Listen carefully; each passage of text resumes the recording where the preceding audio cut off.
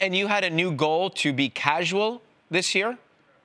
Yeah. So, I've been working. I mean, I can't believe I'm saying this to you because I think that, you, Riot, are probably the hardest working person in the country. But I've been kind of on the hamster wheel for 20 years, working, going from project to project. And I felt like I was always really oriented towards my career. And then life was something I did in between projects.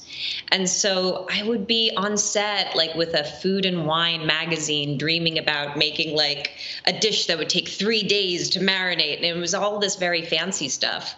And during lockdown, I was like, whoa, I got to learn how to churn out 3 meals a day for people a lot more quickly. And so I really had to get a lot more casual about things.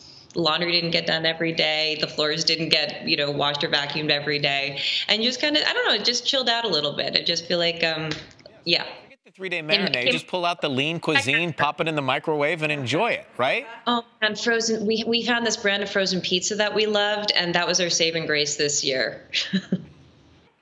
What's the brand? Because I'm curious. I know. I was like, I'm always looking for a good pizza. What if I can't buy it anymore?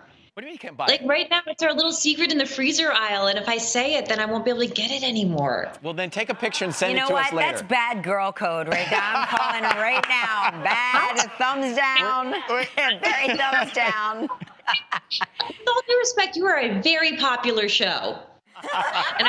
Touche to you. We'll come back with Anne Hathaway right after this. Stay with us.